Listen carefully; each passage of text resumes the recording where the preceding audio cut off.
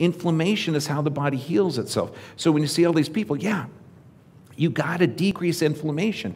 You got to decrease inflammation. No, inflammation is a clue that there's damage to the tissue. Decreasing inflammation doesn't make any sense at all.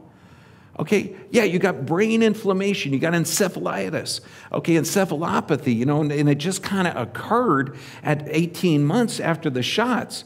Okay, you don't have inflammation. You got damage to the brain, and the body's inflaming it because histamines are released, because cells are literally damaged, and your body's got to increase blood flow to heal the tissue.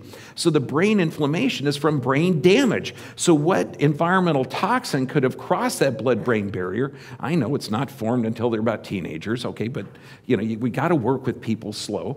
Okay, what kind of neurotoxin crossed that blood-brain barrier that damaged their brain? So cortisol, is it high cortisol? Is it adrenal fatigue? Or is it a chronic sympathetic dominant state? Adrenals don't wear out.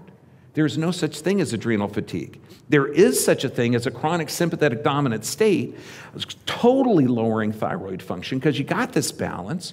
You got the thyroid that works and the adrenals that work. Only one's going to be up and down. So if you have somebody with a low functioning thyroid, what do they got? They got adrenal stress. Then adrenal stress don't blame the organ. Okay, the adrenal glands are going to be firing off like crazy under physical, chemical, and emotional stress. If you're treating the adrenal fatigue or the adrenal stress without looking at the underlying stressor, that doesn't make any sense at all. Yeah, I got a splinter in my arm. It hurts. Okay, give me a steroid, a pain reliever, and everything else. And Sarah's saying, no, pull the splinter out. No, dear, it's just a symptom. Do you understand? So don't treat the adrenal fatigue. How many people are walking around with a low functioning thyroid and when they got systemic inflammatory response?